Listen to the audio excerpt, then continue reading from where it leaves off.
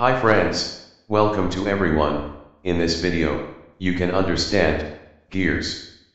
If you like this video, like, comment, share, and subscribe. Okay, we go to the topic. Definition of gears. Gears are toothed members, which transmit power, or motion between two shafts bemeshing without any slip. Hence, gear drives are also called positive drives. In any pair of gears, the smaller rone is called pinion, and the large rone is called gear, immaterial of which is driving the other. When pinion is the driver, it results in step-down drive, in which the output speed decreases, and the torque increases. On the other hand, when the gear is the driver, it results in step-up drive, in which the output speed increases, and the torque decreases. Gears may be classified according to the position of axis of shaft: parallel, spur gear, helical gear, single helical gear, double helical gear, or herringbone gear, rack and pinion, intersecting, bevel gear, non-intersecting, and non-parallel, worm and worm gears, others, internal, and external gear, face gear, sprockets, spur gear, parallel and coplanar shafts connected by gears, are called spur gears. The arrangement is called spur gearing. Spur gears have straight teeth, and are parallel to the axis of the wheel. Spur gears are the most common type of gears. The advantages of spur gears are their simplicity in design, economy of manufacture and maintenance, and absence of end thrust. They impose only radial loads on the bearings. Spur gears are known as slow-speed gears. If noise is not a serious design problem, spur gears can be used at almost any speed. Helical gear. Helical gears are used with parallel shafts, similar to spur gears, and are cylindrical gears with winding tooth lines.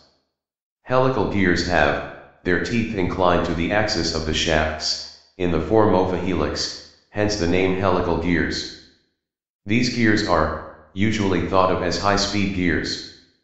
Helical gears can take higher loads than similarly sized spur gears.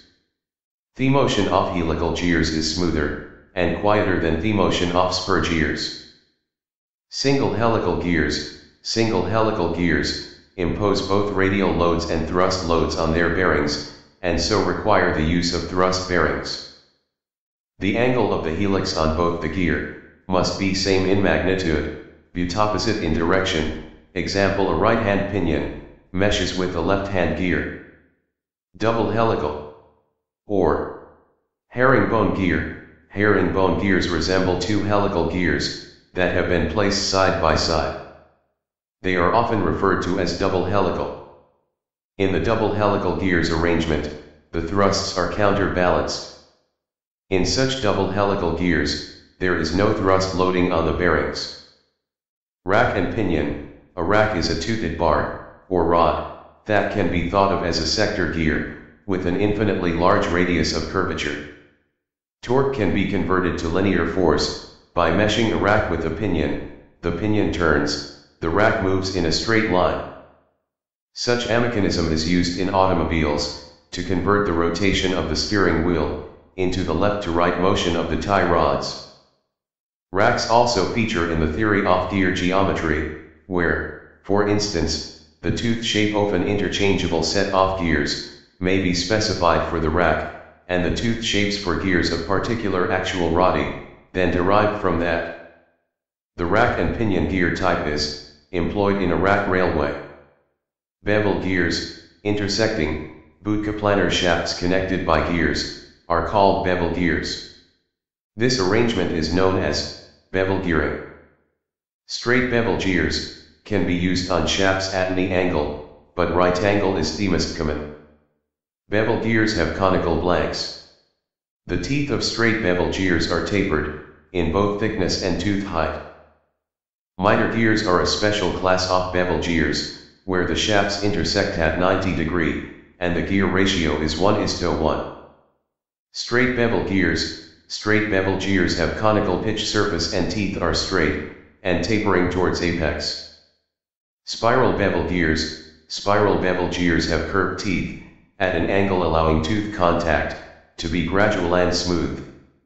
In these spiral bevel gears, the teeth are oblique. Spiral bevel gears are quieter, and can take up more loads, as compared to straight bevel gears. Zero bevel gears are very similar to straight bevel gear, only exception is the teeth are curved. The ends of each tooth are coplanar with the axis, but middle of each tooth is swept circumferentially around the gear. Zero bevel gears can be thought of as spiral bevel gears, which also have curved teeth but with a spiral angle of 0, so the ends of the teeth align with the axis.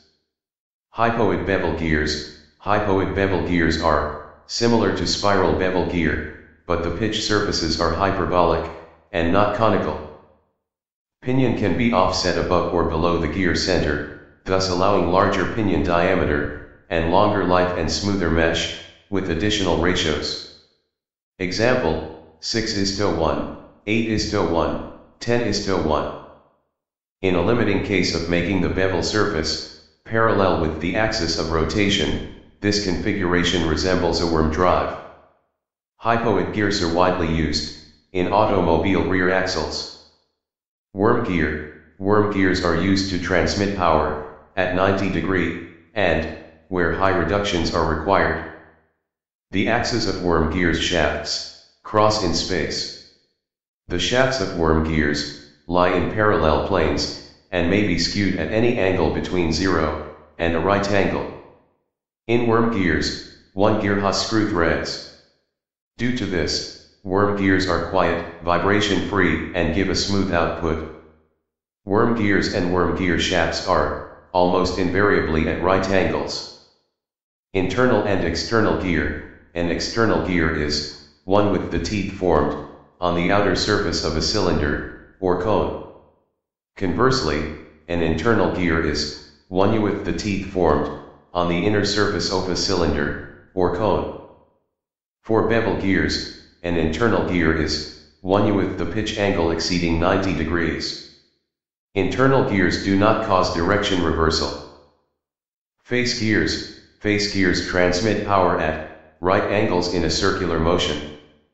Face gears are not very common in industrial application. Sprockets. A sprocket, or sprocket wheel, is a profiled wheel with teeth, or cogs, that mesh with a chain, track, or other perforated, or indented material. The name sprocket applies generally to any wheel upon which radial projections engage a chain passing over it. It is distinguished from a gear in that sprockets are never meshed together directly, and differs from a pulley in that sprockets have teeth and pulleys are smooth. Sprockets are used to run chains or belts.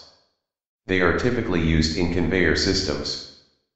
Do you want more videos about mechanical engineering? Like, comment, share, and subscribe.